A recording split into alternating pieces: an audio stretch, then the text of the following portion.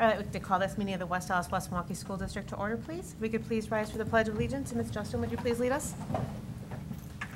I pledge allegiance to the flag of the United States of America and to the republic for which it stands, one nation, under God, indivisible, with liberty and justice for all. Thank you. Suzette, could we do the roll, please? Mrs. Justin. Here. Ms. Klug. Here. Mr. Eustruck. Here. Mr. Bailey. Present. Mr. Keller. Here. Mr. Lee. Here. Mr. Schultz. Present. Mr. Sikich is excused. And President Evans. Here. Proper notice of this meeting has been posted in accordance with the open meeting laws of the state of Wisconsin. Do we have any additions or modifications to tonight's agenda? I have no changes. Board members? No? Okay. We will then move on to item 6, our public comments for this evening. There is no written public comments.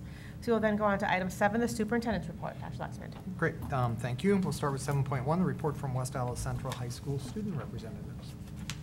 Good evening, I'm Cody Nelson, And I'm Mackenzie Gordon. and we've got your March update for Central tonight.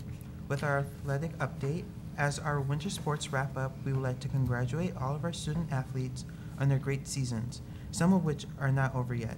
The boys basketball team has advanced to the sectional round of playoffs and will take on Kenosha Tremper at 7 p.m. on Thursday at Racing Park High School.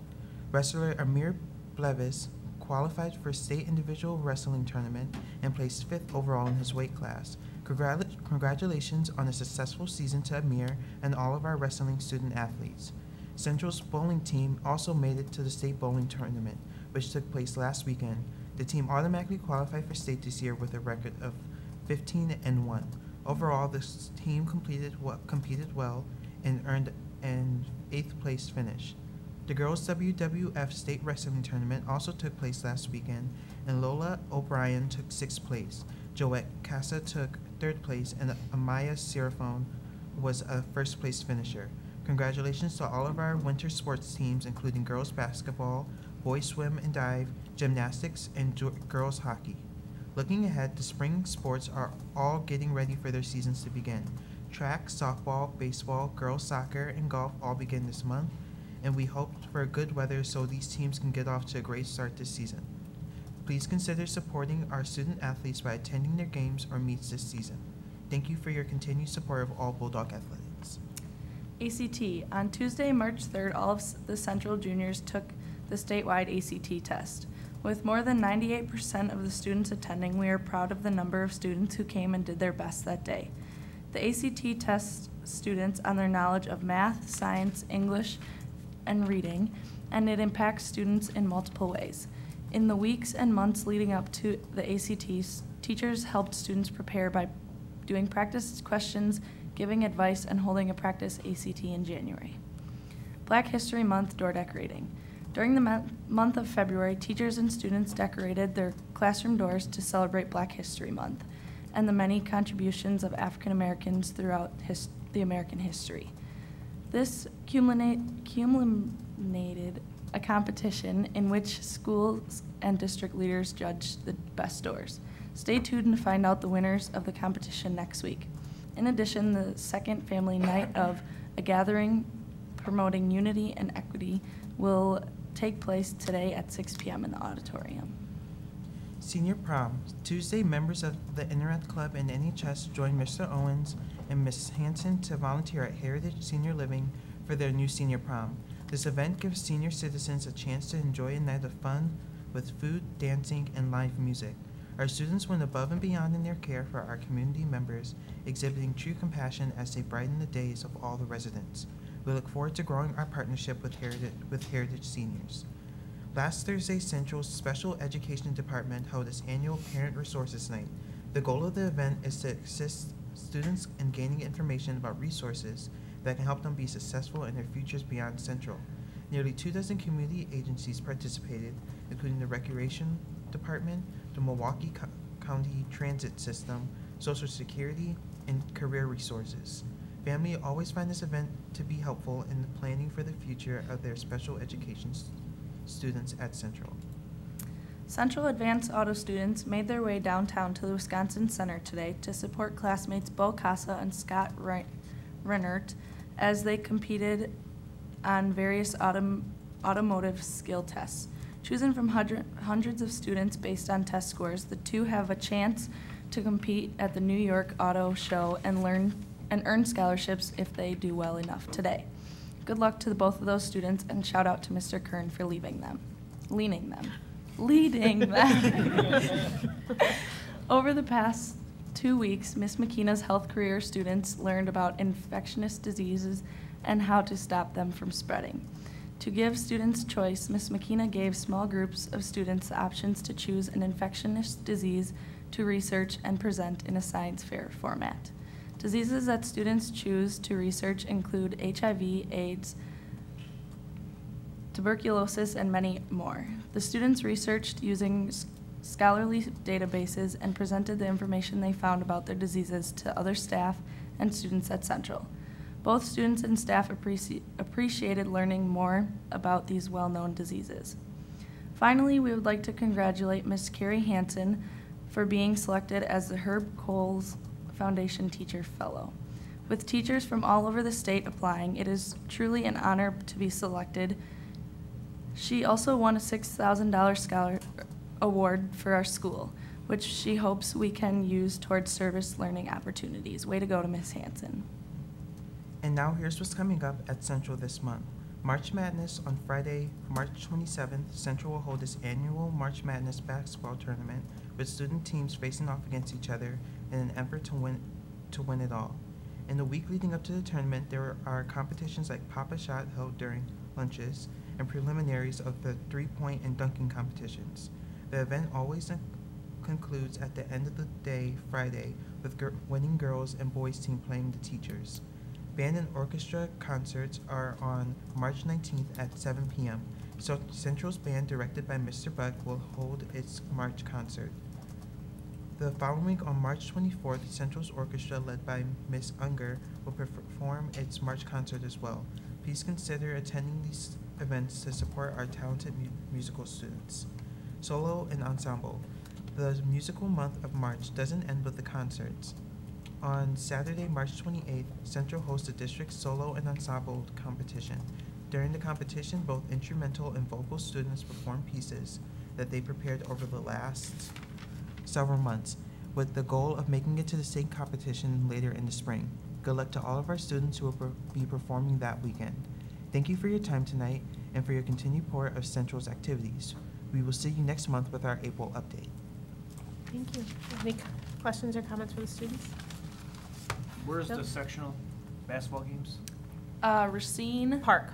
Park. Is that Park? Yep. Yeah. I just That's- wanted to say congratulations to Coach Malashnik and the team. I mean, that team is phenomenal. So Thank they got you. a chance to win the whole thing, and that would be awesome. So very exciting. Thank you. So we won't see you guys till after spring break. So enjoy your break. Thank you. Rest up, get ready for the end of the school year and all that fun stuff. So enjoy. Thank you. Thank you. Thanks. All right, we'll go on to 7.2, the legislative update. So on February 26, 2020, Governor Tony Evers vetoed a GOP plan to cut taxes and reduce state debt. Evers said he was willing to work on a compromise with Republican lawmakers, saying he would support legislation with an income tax cut and larger rainy day fund payment, but it must include a property tax cut and increased school funding. Wisconsin joins investigation of Juul Labs. This is a bipartisan coalition of 39 states investigating Juul Labs' marketing practices and health claims.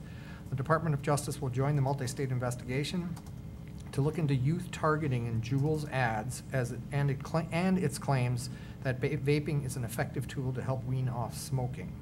And then on March 2nd, 2020, Governor Evers signed a number of bills into law that impact schools.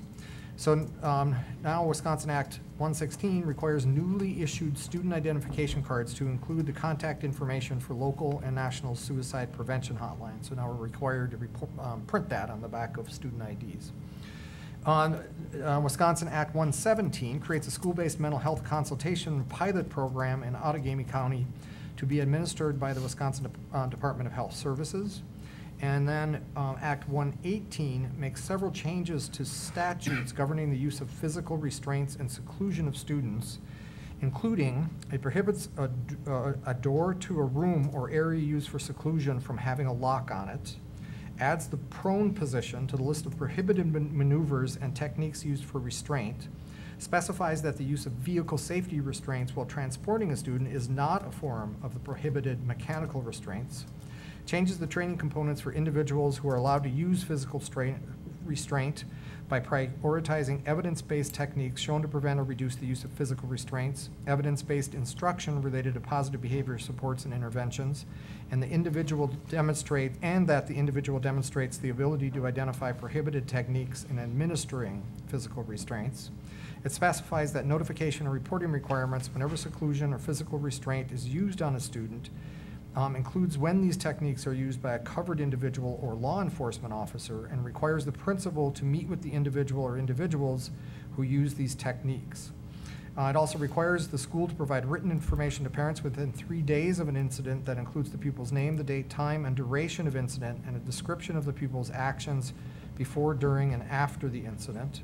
And it also requires a child's individualized education program, IEP, team to convene as soon as possible after the first time seclusion or physical restraint is used to review the child's IEP to ensure it is appropriate to the child's needs. And at the federal level, there are no updates at this point. And then going on to district recognitions. So at Irving Elementary School, occupational and physical therapist Jill Stammen, Trina Pratt, Karen Frost, and Lisa Kopczynski took the initiative to create a motor lab for all 4K to 2nd grade students. The motor lab is equipped with movement stations that will enhance strength, endurance, balance, coordination, and integration of primitive reflexes.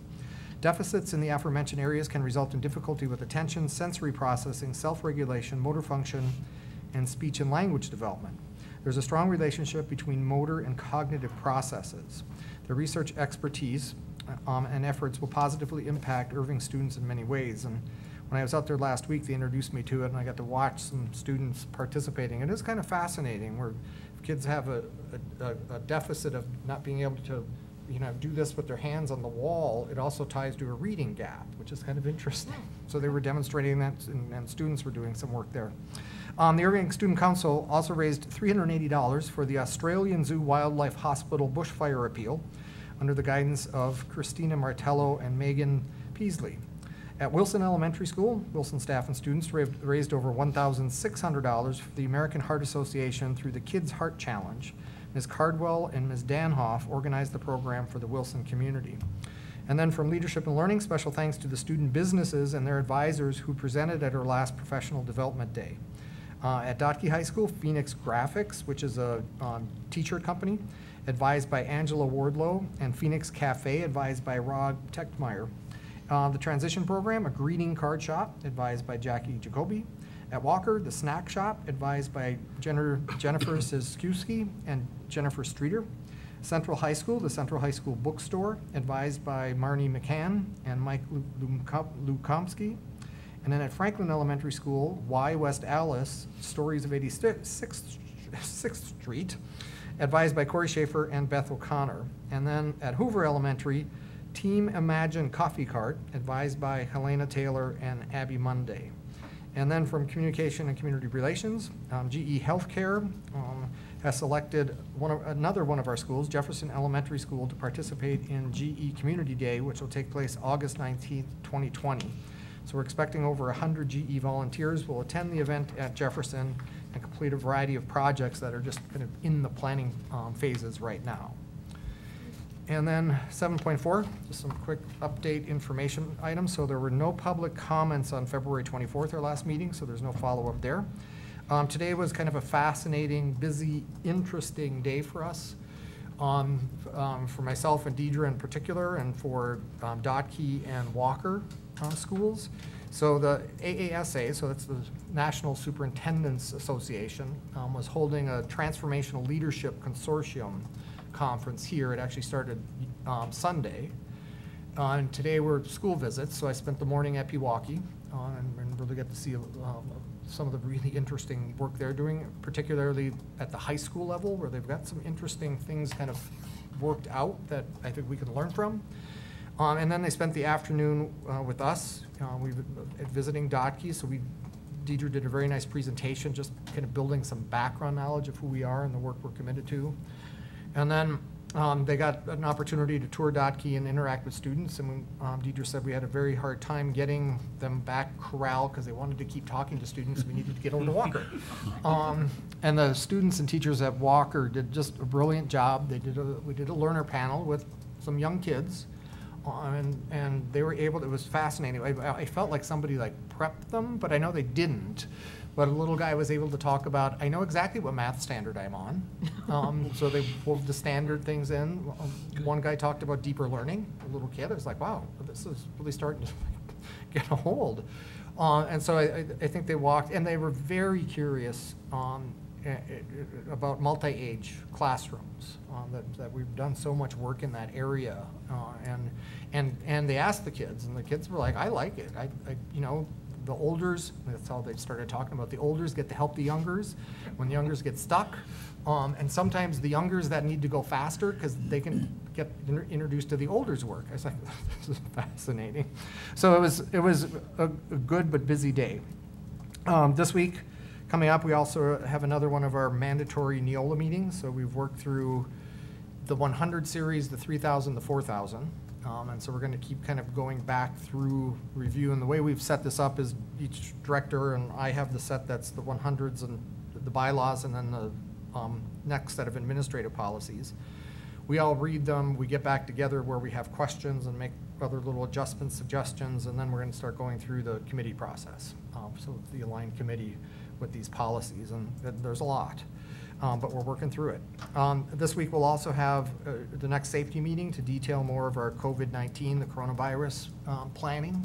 What we've been doing is buying as much as we can, or as much as available, of the recommended masks, the hand sanitizer, Clorox wipes, and then just this afternoon, Steve Eichmann told me that they ordered, and you've seen these on the news, these kind of misters that are disinfecting. So we've purchased one of those, so if we have to go into a school and really do a kind of deep cleaning with it, so we'll have that piece of equipment coming in. And then this past Saturday, we kicked off Youth, Music, and Art Month, and this is the first year where it's all of the displays and the musicians are out in the community, and it's, I think, really fascinating. And I pitched it as an idea a while ago to music and art teachers, and I didn't know they had just kind of taken off and ran with the thing, and they kind of kept it a secret from me. They wanted this to be a surprise. So Saturday evening I went over to Inspiration Studios for the first launch, because there's a launch at Filippo's, there's going to be a launch at City Hall. We're not doing a launch at the West Allis Cheese and Sausage Shop, but there's art there. And I think it introduces a whole new kind of part of the community to the cool work our kids are doing. And in Inspiration Studios, there was not only a gallery of our student art, but there's a professional show in there as well. So our kids and parents got introduced to, a professionally displayed gallery exhibit where, the paintings are selling for $2,300. And that's kind of a different twist on kind of what we're introducing our kids to. And so I just wanted to thank all the music and art teachers that put all kinds of extra work into this, and the students that are performing. When I was standing talking to Mary Pat, and we were both like, we were not sure like people would actually come out, but they did. Yeah, there were lots of parents coming through and their kids, so it's cool. I'm looking forward to Filippo's. I don't know if it's tomorrow night or Wednesday, I forget, but I'll be at that opening for sure as well. And that it is. You're right. Well, they're getting. I'll do a little plug for Filippo's here. If you come for the show and you dine in, you get $5 off. So it's kind of cool. And that concludes the superintendent's report. Excellent, thank you. All right, we'll move on to item 8, the board president's report, taking a look at item 8.1, the review of the board calendar. Today is Monday, March 9th, and immediately following this Board of Education meeting, we do have a workshop on enrollment and staffing and budgeting projections, number 1 for 2020 and 2021. Next week, Monday, March 16th, starting at 6 p.m., we do have a closed session meeting. March 23rd at 6 p.m., we have a regular Board of Education meeting, and immediately following that, we have a closed session meeting. Spring break is Monday, April 6th through Friday, April 10th, so I hope everybody is safe and enjoys their time. Monday, April 13th, we will reconvene at 6 p.m., and it's a regular Board of Education meeting. Do any board members have any community events to update? No? All right. Thank you, everybody. All right, we will then move on to the consent agenda for the evening. There are 3 items. Item 9.1, the approval of the minutes from the February 24th, 2020 regular Board of Education meeting. Item 9.2, the employment summary, and item 9.3, the supplementary contracts. Does anyone need anything separated? 9.3. All right, we'll separate out 9.3. We would then look for a motion on 9.1 and 9.2. Move to approve. Second. Moved and seconded. Any additional comments or questions? All those in favor say aye. Aye. Opposed? And we have 9.3 sitting out. We would look for a motion on 9.3. Move to approve. Second. Moved and seconded. Any additional comments or questions? I'll be abstaining. We have 1 abstention. No. All right, moved and approved with 1 abstention noted. Any other comments or questions? If not, all those in favor say aye. Aye. Opposed? All right, that passes. We will go on to our action items for this evening. Item 10.1, the Technical Excellence Scholarship recipients. Come on down.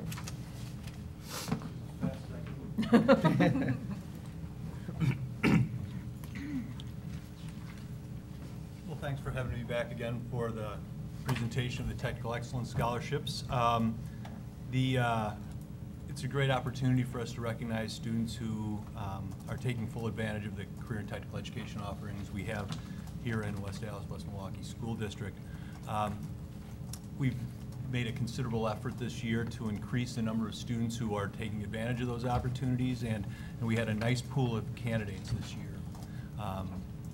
The students that you have in front of you really represent very well some of the best things that are going on in our district, and several of them are in youth apprenticeship opportunities through our district, and some of them have taken on some of the certification opportunities through the MATC, which we've tried to expand. So it's been really a nice opportunity to really see kind of the breadth of what's happened here in the district with career and technical education.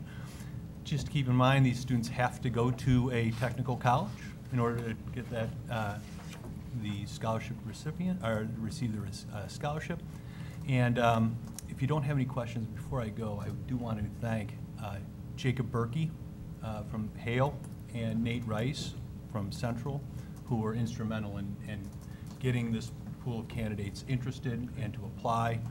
And so it was really an exciting opportunity for me to get to meet with the kids and see who they were and as part of that process. So are there any questions about the Technical Education Scholarship? No question, just a comment. I want to thank you for your hard work and dedication. It's awesome to see what's happening. No, thank you very It's a much. good It's thing. been a real pleasure to be a part of the whole Good. process. Great. So, It's thank been, you. we have to vote on it yet, so Oh, we can't run okay. away quite yet, but it's also neat to see the diversity of the fields that everyone wants to go into, which is great, that it's not all in one area, that it's really spread out because of all the different options and people are taking advantage of these programs and see ahead, so it's great. Yeah, that was neat. If there are any other comments or questions, we'd look for a motion. Move to approve. Second. Moved and seconded by everybody. Any additional comments or questions? All those in favor say aye. Aye. Opposed? Great, that passes. Thank you Excellent. again. Thank you very much. Thank you. All right, then we will move on to item 10.2, the strategic plan 2020-2025. Okay, over here, we have a short presentation to help us kind of work through this.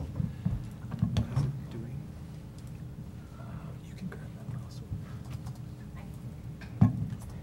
What?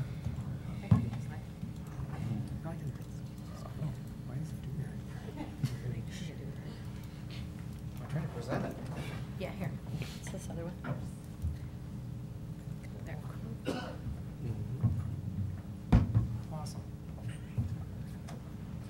That's why we're a good team. Right. Okay.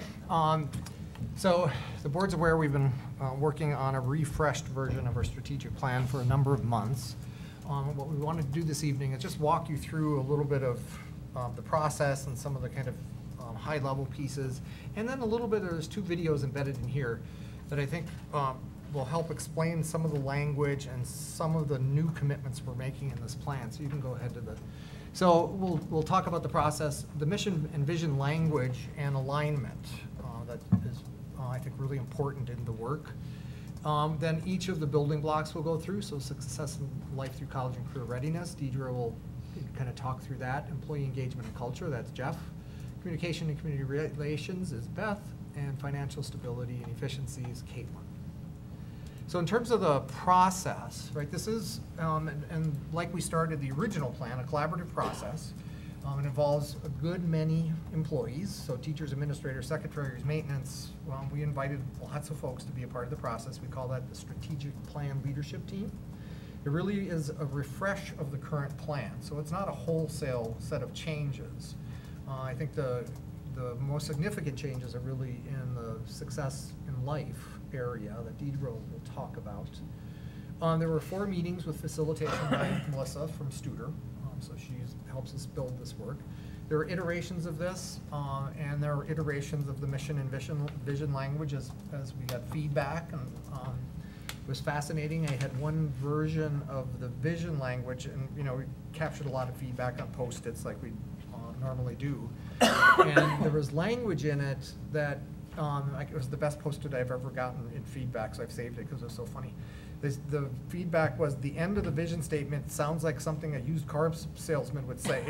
And I was like, oh, we don't want it to sound like that. So we worked on it some more. And that's why you ask, right? That's why you ask people for feedback. And then we'll walk through the goal and strategies. And those are built in kind of smaller work teams led by each of our directors. So this is just so you kind of see the number of people that are involved and some of the names that were at the table with us and gave their time to help us rebuild or refresh our plan. So in terms of mission and vision, right, so we're starting to use this tagline, learning that works, and people generally are saying, oh, that makes sense for us because of that word work and the history of our communities. But the mission and vision and alignment, so if you think about the language here, and mission is, our purpose every day, what we're trying to accomplish each day we come together with kids. So it really focuses on equity through deeper learning, fosters a sense of belonging, and educates the whole child so that every learner achieves success. So those pieces around equity, deeper learning, belonging, and whole child, right, are the pieces where we really wanted to get alignment between the language at the kind of board level of mission vision that also supports language that we're even starting to hear kids use, right? So that alignment all the way through the system is really important. In our vision, we kept it really short, and so it really is about we aspire to create experiences that build community and empower learners in ways that prepare them to live life on their own terms. And that language is out of a video that we've used to help define equity. And so a friend of mine had talked about just equity in general being the existence of difference. But another friend of mine said that when we're providing equity, we're giving kids the ability to live life on their own terms. Which is to say, we provided the educational opportunities where they can decide what they want to do, rather than having their decisions foreclosed for lack of knowledge. And so when I think of equity, I think of fit. What fits the people that are in my room, and what can give them the ability to live life on their own terms when they leave me. So I don't want to be the system and the dispenser of knowledge myself. How can I create the conditions for inquiry to occur, to develop the skills they're going to need to be independent from me, so that they can then practice that stuff on their own? I'd rather not be like a superstar to them. I'd rather be a Sherpa. I'd rather be the guy that's guiding them through, and then they start to understand, what, I can do this. Because you can only know what you can do when you do it independently. Yeah. And so how are we setting up our systems, for all of our vulnerable children so they can live life on their own terms? I think that's equity in the best way that I understand it now. So we've used that video with teachers. I've shared it in a Sunday Thoughts. And we think that language to live life in their own terms is unique in a school vision statement. It's not the typical, and I think that's something we were striving for. But it's also then a commitment on our part to create all the opportunity and possibilities for kids so that kids don't have doors closed off by the experiences they have with us. They have them open. It's similar to Paulo Freire's work. He wrote a book called The Pedagogy of the Oppressed, which is very, I think, famous. I mean, he's long since passed away. He was a Brazilian educator. And he talked about the purpose of education is to give kids the ability to engage in the practice of freedom, right? So it's a similar concept as the live life on your own terms. And so that language in the, and then you can't read this, but that language in the mission and vision then also aligns to our belief statements, which we started talking about as equity non-negotiables, right? So they're going to replace the belief statements, and all this language is all going to get replaced in the coming year.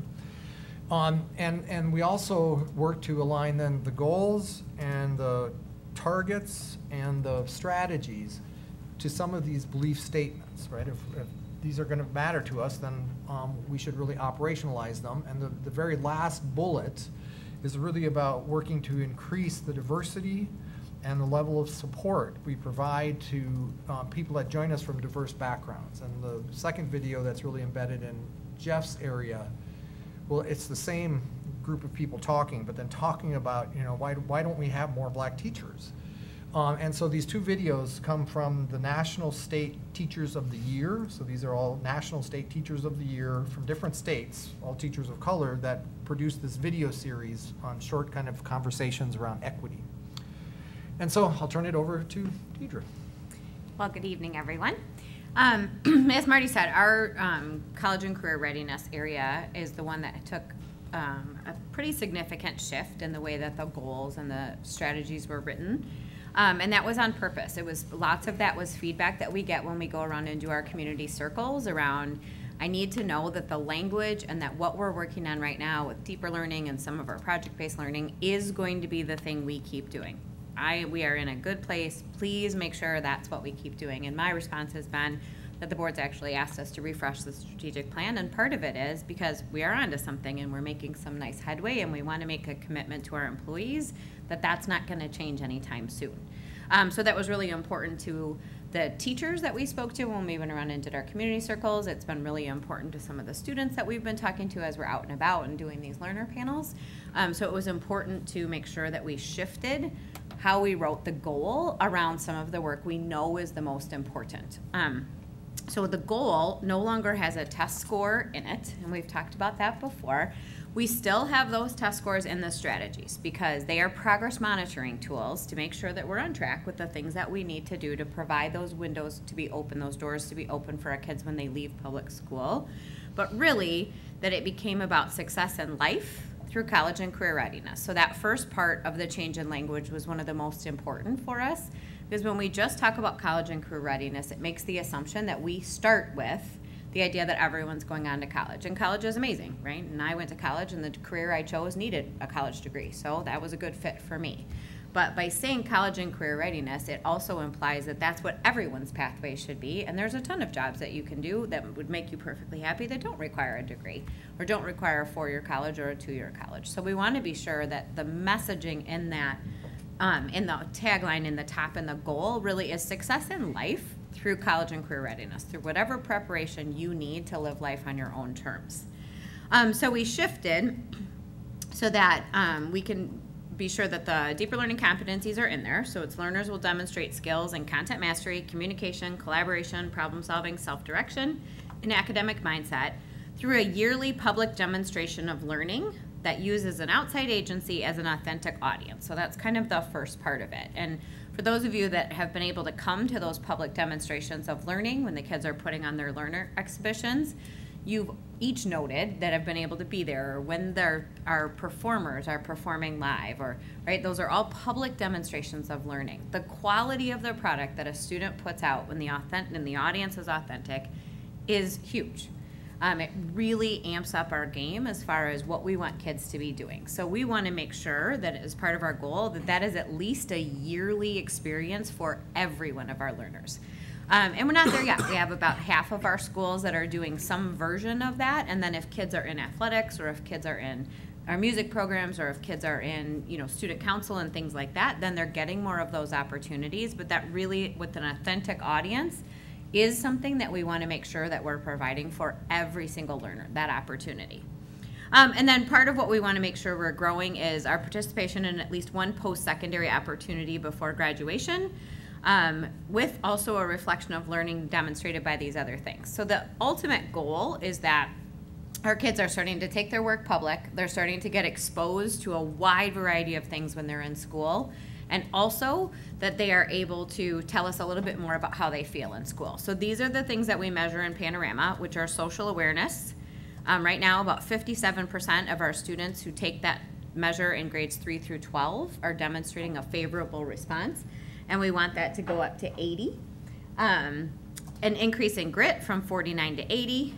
Curiosity, 58 to 80. Growth mindset, 53 to 80. Classroom effort, 67 to 80. Self-regulation, 63 to 80. And then the other couple were really important to the committee that we kept in there, which is to continue to find ways to reduce exclusionary discipline. Obviously, if kids aren't in school, they can't, that makes this a challenge. And then an increase in the four-year graduation rate and an increase in the attendance rate. So some of those markers that we know are really important to the work we do are still in there, but the overall shift of the language went from primarily a test score to really what's the experience we're giving our learners every day, and then how are they telling us that they feel about the development of their skills over time. Any questions for me before we go on to the next one? All right. Moving to the employee engagement and culture committee and the work that we did, when we're looking at kind of our focus over the next 5 years. Jeff, just a second. You can get the microphone just so that people are watching at home, they can hear you. And Caitlin as well during her part. Thanks, sorry to interrupt. Yep. Is this better? Yeah.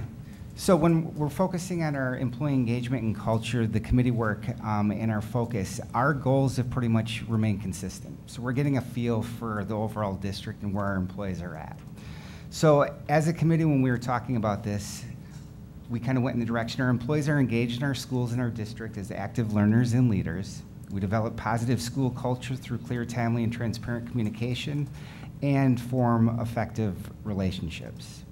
And so our goals that we're going to be working towards are increasing the number of employees that are participating in the surveys. And so getting as much feedback as we can. And I know something that we've talked about, it's not only important to get as many employees participating, but also the quality of feedback that's being provided so that we can make sure that we're addressing that. We also want to increase the employee engagement from a score right now of a 3.5 to roughly a 4.0 out of the scale of 1 to 5. We want to continue focusing on decreasing the voluntary staff turnover that we're seeing from year to year. And then probably the biggest piece that Dr. Lexman's working on right now, leading the committee work, is implementing a compensation system that ensures that the West Allis West Milwaukee School District is comparable to other area school districts. And just Dr. Lexman mentioned a second video. So the second video that's embedded in the employee engagement and culture focuses on increasing the diversity of our workforce. And we've had conversations of that. And one change that we're doing is that on all of our job descriptions, so there will be a statement, the West Allis West Milwaukee School District encourages applicants from diverse backgrounds to apply. And so again, getting that message out there in places where previously we haven't addressed that topic. But our kids, they're the ones who need it, who need us. The inequity is baked in the language, right? So the minute we start talking about things like minority, like there is nothing minor about me. So we have to respect the idea that we are all fully human, fully capable. It's obvious and axiomatic. Like we need to make our schools places where students of color, particularly black children, feel loved, valued, and respected. That's why we don't have black teachers, right? Like that's it. Until we address the miserableness that students of color feel in our schools, like there's no impetus for them to come back and work in them. Correct. Like why are you going to work in a place where you felt subjugated, marginalized? Like that's crazy to me. And he would always seem to be harder on me than the other kids in the classroom. And so I looked at him. It was after a time I got in trouble for something. I don't know what it was, but he hounded me and I said, I hate you. And I was crying. I didn't mean I hate you. What I meant was I love you. What I meant was I need you. What I meant was I'm scared because I know that you are going to impact my life in a way that no one else can impact my life because you look like me. In my whole conversation on how to recruit, even as an African-American male teacher, I never thought of the experience that I had in school as being detrimental to actually wanting to be a teacher. Because even after I gave my story of my 5th grade teacher who inspired me, not many experiences after that inspired me. But that one was so powerful that I held it for 10 years until I graduated and became a teacher. I've been in teaching for 28 years. 28 years. I was on the news when I first started teaching. And it was because they're like, oh, we need more teachers of color. And so that was 28 years ago. And we're still having the same conversation. If you're going to cultivate teachers of color, you have to have supports there so they stay, right? Because like if I'm a talented young black male with a degree in mathematics, and I move into, insert name of school, and year 1, I'm miserable. Right. Bounce. Right. Year 1, I'm not supported. Bounce. Absolutely. Year 1, I'm marginalized. Bounce. And if I don't, I'm a fool. And so we can create new ones, right? But if we don't keep them, and they don't stay, we're right back to square one. Absolutely. Where you're talking about doing this for 28 years now. Like, that's crazy to me, 28 years. And so I think it's really, really key, and that's why courage is key in this thing.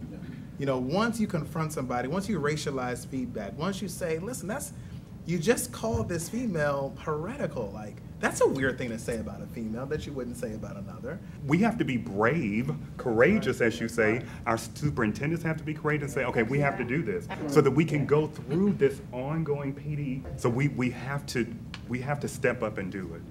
But I want to tell you, I really appreciate that because I had never in a million years associated my experience with not wanting to be a teacher and even having that part as a conversation of recruiting black males, man. I appreciate that.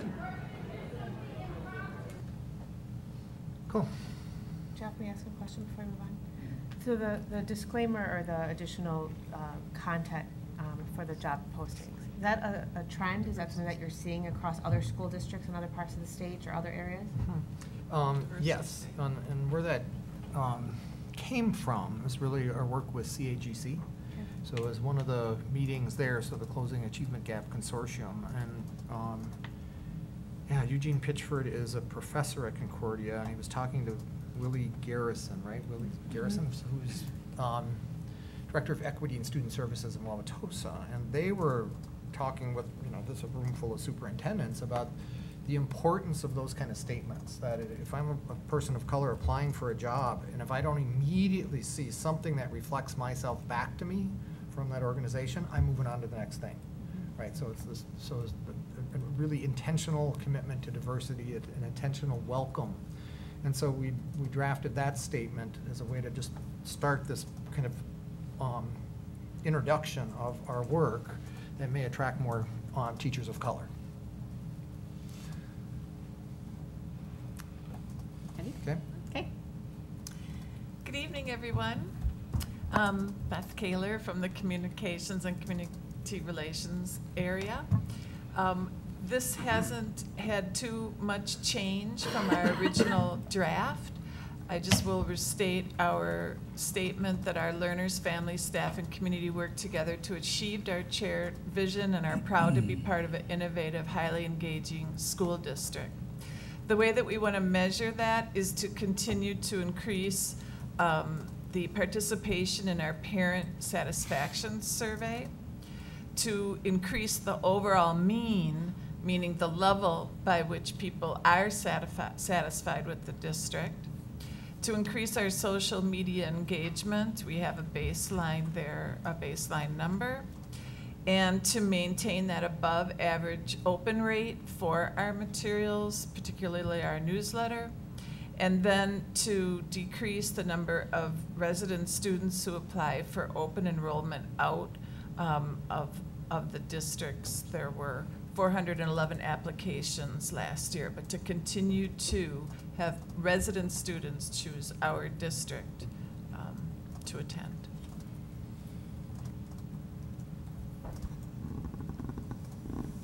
And last but not least, financial stability and efficiency. So our statement here is our school district maintains financial stability while equitably aligning resources to support our district's mission and vision. So some of our goals here are demonstrate financial responsibility through a reduction of annual audit findings by 75%. So at the end of our 17-18 audit, we had 12 findings, and our goal is 3 by the end of this strategic plan. And I would say average, your goal is really 1 or 2. So I definitely think we can get there. I think the 3 is reasonable, and I think our stretch goal is 1 or 2. increase fund balance to 20% of the general fund, Fund 10 budget. So that fund balance of 20% is, that mark allows you, it's kind of a approximation at this point, but that it should allow you to avoid short-term borrowing, so that we know in 2021 we're going to have to short-term borrow. And so when we can reach this certain percent of our fund balance, that means we can avoid short-term borrowing, which means we save that interest. And that 20% is the general goal. We'll work with our municipal advisors to figure out exactly what that number looks like for us, but the 20% is a great goal for us to achieve. Right now we're sitting at a little bit of above 18%. Improved credit rating from Baa2 to A3 will allow us to have a better interest rate when we do borrow. And so that Baa2 right now, going from that up to A3 is a five-step increase, which we talked through with municipal advisors, and they said that is an achievable goal. And so some of the ways that we can get there is not drawing from fund balance, so that means adding to fund balance or at least maintaining it from year to year, and then having a fund balance policy that states that what percent that our goal is. So that, and when we talk through the Neola policy, is one of the items that we have in there is a new policy that says 20% is our goal, and now it's going to be in the strategic plan as well. And then another piece of that is timely grant claims, which is one of the ways that we can control our cash in our bank. So when we do grant claims on a quarterly basis, and especially at the end of the year, we're maintaining a timely grant claiming system that increases our credit rating as well. It's one of the components. Another goal that we have is develop and begin implementation of a facilities master plan that includes strategies to create innovative learning spaces and maintains efficient building operations. So as you know, we've selected a construction management firm and an architectural firm, and we're beginning that process right now, so that's really exciting for us. And then finally, budget accurately to ensure that no more than 2% of the general fund budget is added to fund balance annually. So while we do want to be conservative, we also want to be realistic, and if we are increasing by a few $1 million each year, that money could have gone to kids this year. So we're hoping to be conservative and realistic with our budgeting practices and increase our fund balance by no more than 2% each year going forward. Right, and that really came from part of our budget conversations earlier, I think to Gary's point. So we set that as a target to make sure we don't want to overspend, but we want to use the dollars we have for the kids we're educating each year. Caitlin, I just have just one question, maybe you can clarify it for me. I know that you had mentioned about auditors. It sounded like you're going to decrease the amount of auditors or the company that comes in and does the auditing? That's a good question. So this is audit findings. So essentially it's a red flag or a check mark on your audit. So the audit findings is, so at the end of this, in 17-18 audit, we have 12. We're in the final stages of getting our 18-19 audit back, which is, it's March, so it's very delayed this year because there was a lot of work to do going from that year that we had the 12. So that's just, our goal is to have less red marks on our audit. All right, thank you for clarifying that. Okay, and so that's our strategic plan update. Work questions? I do have one question regarding equity. So do we have the statement for defining equity? What do we have a statement defining equity, and how does it relate to how the Department of Public Instruction defines equity? It's a good one because I'm not familiar with how DPI defines equity, but our definition in the shortest version is preparing kids to live life on their own terms, right? So an equitable outcome is that every kid has every possibility available to them. When we have achievement gaps, we're sending kids off into the world with limited possibilities, right? So that's really the big idea and the big commitment.